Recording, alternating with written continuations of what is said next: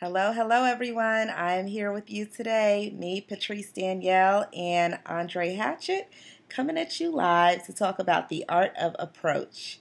How you doing today, Andre? Doing great, Patrice. Had a great day. How about yourself? I'm good. I'm, as Drake would say, chilling with no makeup on right now because I'm trying to prepare for some guests that are coming in town this week. All right, nice. No need for the makeup. No Uh, need for the makeup. so talk to me a little bit about how you approach women when you're out and about.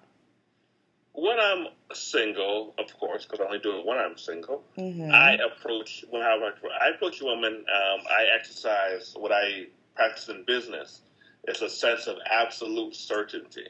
So it's nothing will get in the way between of me approaching this lady and getting her number and setting up a date when we meet.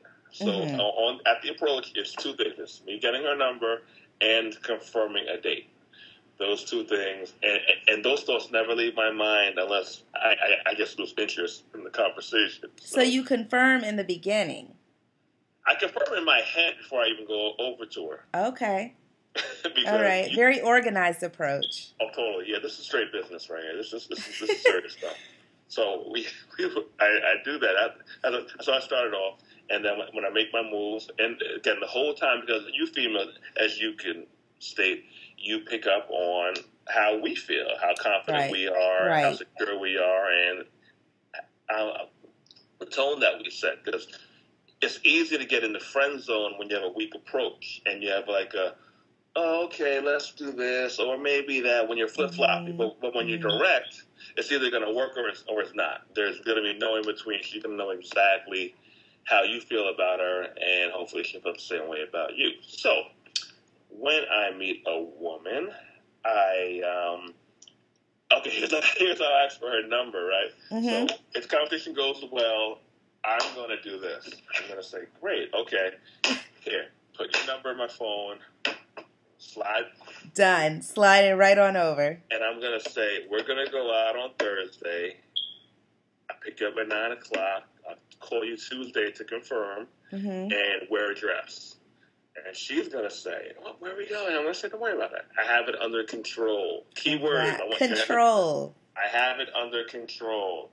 Or you could say something like, I got this. I got the lead.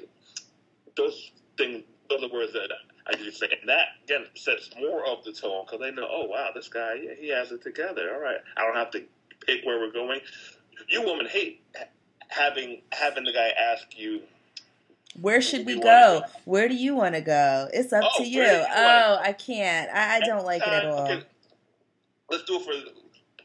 So, hey, where do you want to go on Thursday? It's up to you. I don't know. Where do you want to go? It's really up to you. I'm open. Okay. You see, every time that we did this back and forth, she loses some more and more interest each time. Okay. More and more adult interest. You guys know what I mean by that. Mm-hmm, That's mm-hmm. how you. More and more adult interest out the window. But let's try this. Patrice, great talking to you. All right, here, hit me with your number. I'm going to call you on Tuesday to confirm. I'm not going to text you. I'm going to call you, all right? But we're like a nice little dress when we hang out on Thursday. I'll be there at 9 o'clock. Cool? Okay. You have no choice but to say okay. It's like you really don't leave the option, and you're very pleasant with it, but authoritative and confident. Yes. So I would firmly recommend that a lot of the brothers who don't, everybody has their own types, but if they're winding up in the friend zone, the friend zone, no flex zone. Right. Oftentimes with females, I would definitely try that approach because a lot of sisters say to me, I thought you were going to ask me where I wanted to go. I'm so used to picking and guys not choosing, and they lose major interest. So set it up, confirm it, rock it out from there, and set up at least the first 3 dates. Don't ask them where they want to go, guys. The first set 3. Set them up. Hey, and you can be a nice dude. I'm a gentleman. I open the door. I open your door. We don't even date. Right. I'm that dude. So you can be a nice dude, be a gentleman. You got to be assertive with it. You got to be assertive. So keep that in mind. How do you feel about women approaching you? I like it. It's cool. It's cool. Really? Yeah, I dig it. So it's not too much? No, it's not too much if it's just an approach. Okay. If you're approaching, then you want to plan everything else too. That's too domineering. Like, you got to go. I'm not down with that. So what's the ideal situation then? If I don't pick you up, it would be heavy flirting. Heavy flirting. Let me know you're interested. Right. And then I'll take, if I'm interested back, I'll take the lead from there. I'll take the reins. So just do the flirting part. A heavy flirt, maybe a touch, maybe a lot of laughing. I like laughing. I like laughing, smile, and a laugh with a touch is good too. Oh, you're so funny, Andre. So that's so funny because I have friends. I don't approach guys, and I have friends who, you know, I laugh and joke with about it because they do. And I have one who's always like, you know what, you should go and just like, you know, at least start the flirting game with someone and do it with somebody who you don't really care about, because then you won't care if they turn you down. That's mean. You tell your friends that it's mean to do, because here's what the guys are going to do.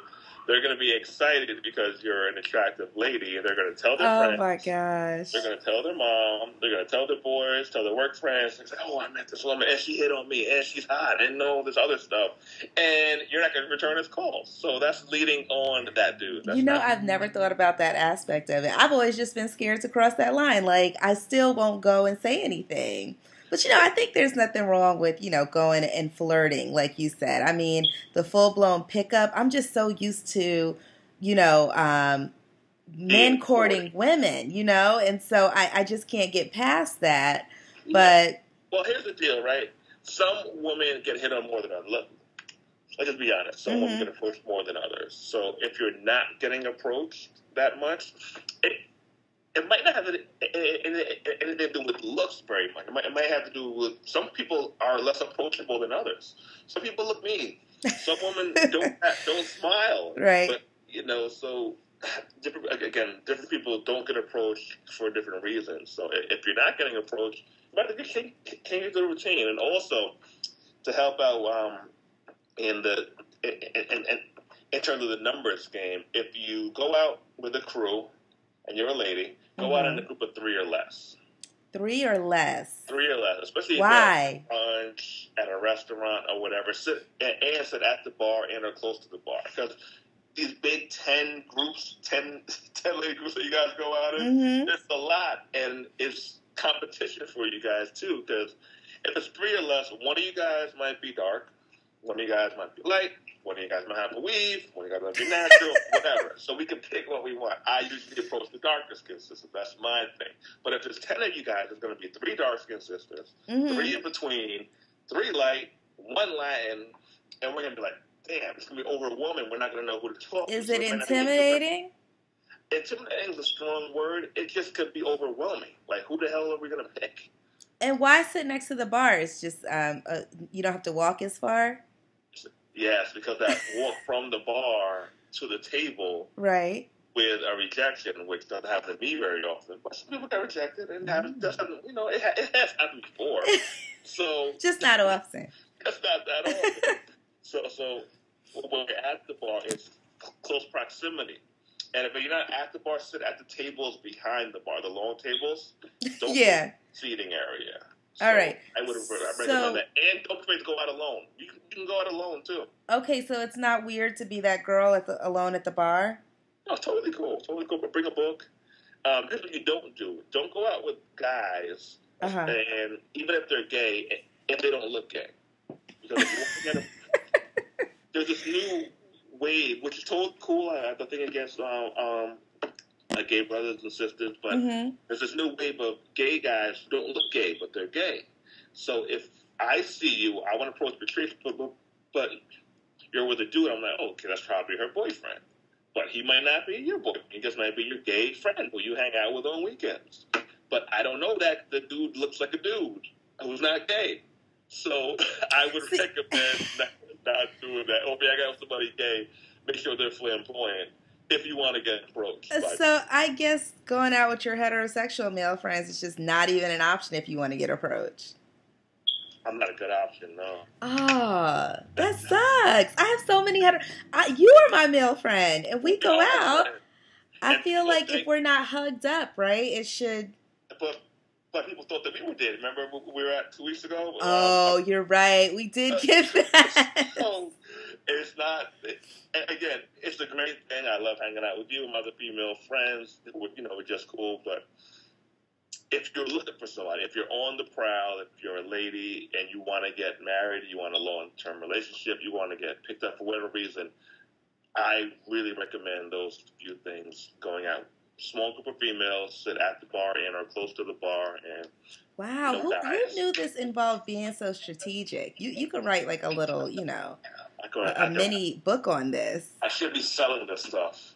Exactly. I really should be selling this stuff. I've mastered the art. Wow. Hopefully not too much longer because I'm tired of the dating scene. So hopefully I can not have to use these skills. Well, with your assertive approach, I don't see it being too much longer for you. Thank you, Patrice. That's what I'm hoping. That's what I'm hoping. So, how do you like to be approached? What's your ideal scenario? I definitely like for a guy to be confident. Mm-hmm. I'd like for him to kind of start a conversation with me. He doesn't need to go right into asking for my number or anything. Like, let's talk first. Let's make it very casual first, but also be confident in yourself and make it, clear that you're interested. Especially when it's time to ask for the date, because some people just end it with, well, let's hang out sometime, or, and it's like, if you're interested, call the date. Like let's call it what it is. It's weak. Say it. It is. It's weak. It's weak. It's definitely a turn off. It's weak. Yeah, and here's the deal, right? The tone is so important because there's a lot of good brothers out there, just good human beings, solid citizens. But they wind up being the friend over and over and over again. Mm-hmm. And they're not a bad boy, and they shouldn't try to be the bad boy.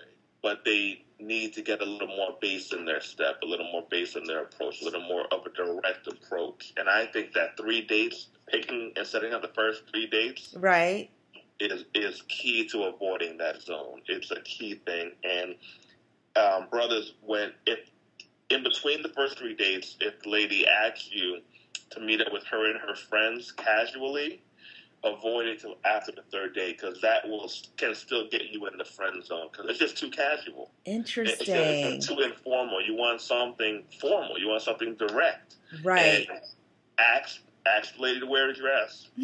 Ask to wear a nice dress, casual or dressy. Mm-hmm. It's important because people like you're very traditional, you're old-fashioned, you're feminine. You get that stuff. Right. You get that stuff. I think most females who are more on the old-fashioned side will get it as well. Yeah. So after 3 dates, three dress wearings, then, you're being introduced as, this is Dre and not my homeboy Dre. You're Dre. Yeah. Right. Okay. I mean, it's cool if you don't want to be in it, but if you want to be somewhere else, that crap is whack. Keep the first 3 to yourself. An intimate setting. Now, and we're establishing something. Right. We're establishing something. And we ain't giving you no damn friends because no friends zone. You know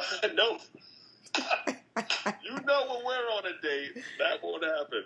Oh my God. So, I think that the next thing we need to discuss the next time we're together is what those first 3 dates entail.